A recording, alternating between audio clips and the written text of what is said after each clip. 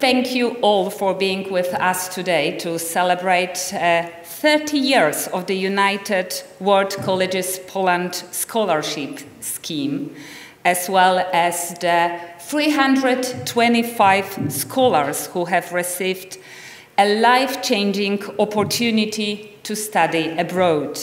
It's a wonderful initiative. Every single year we meet around 60 to 70 shortlisted candidates based on the very wide range of their achievements. Then after 2 rounds of interviews we select 15 of them and they start the biggest adventure of their lives. They join a boarding school community and they change, they grow, they become completely different people.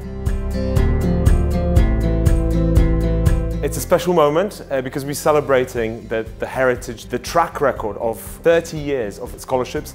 I've been lucky enough to be selected for a scholarship in 2000 to the Royal School and frankly it has changed my life. I went to Clifton College and then I studied music at Trinity College, Cambridge, and now I have a career in singing and I teach music in Warsaw.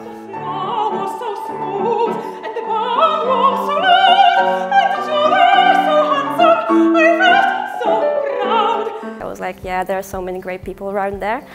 But my surprise was that I got in, and now I am an alumni and I am currently studying in Cardiff University, doing psychology. After going to the UK, to Clifton, I went to Oxford, studied there, stayed in England for my first job. I realized that I want to be in education, and I was able to return to Poland with the experience I gained in England, both in education but also in business, and be involved in setting up various schools. I've got plenty of great memories with friends that I made in here, because in the end nothing is more valuable than relationships in life, and this is what I got thanks to this scholarship.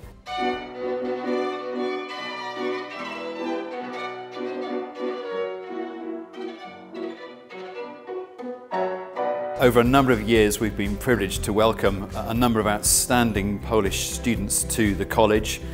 Typically each year 1 boy and 1 girl will come into our lower 6 houses. What I've loved about the Polish scholars at Dulwich College is they've been intellectually ambitious and they've been prepared to embrace everything, and they've been prepared to take academic and intellectual risks. So I'd say carry on in that tradition. You know, be confident, be courageous. We're looking for students who are bright, academically curious, will throw themselves into the academic curriculum that we have at rugby, but also who will relish that chance of living in a community where we're together 7 days a week. Can I thank the scholars? Can I congratulate them? And here's to the next 30 years. Thank you.